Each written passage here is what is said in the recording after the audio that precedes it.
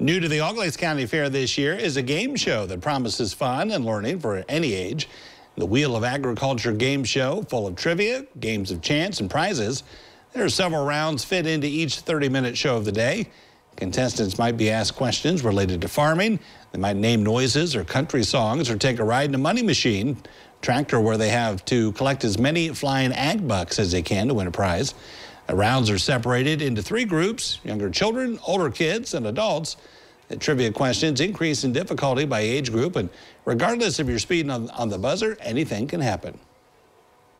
Probably the most exciting part is when we land on that bonus bale and we roll the dice and there's, a close score or maybe someone that's way behind it. Just yesterday we had someone, they didn't have any points at all, and there was enough points on the bale. In the last 2 seconds of the game, because of that, they actually won the game.